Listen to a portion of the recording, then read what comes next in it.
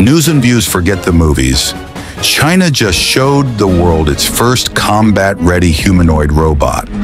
And this time it's not CGI, not a demo, not a lab toy. This machine moves like a trained fighter, blocking, striking, reading human motion in real time. No cables, no operator in sight.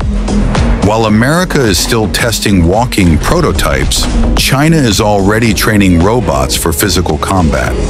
Look at the posture, balance, weight shift. This isn't a clunky Boston Dynamics bot. This is a battlefield design frame built for speed, precision, and zero hesitation. And China isn't bragging, they're warning. The future soldier doesn't sleep, doesn't fear, doesn't miss. China just crossed the line first, and everyone else woke up late. The era of human-machine warfare has officially started. This is News and Views, where signals turns into reality,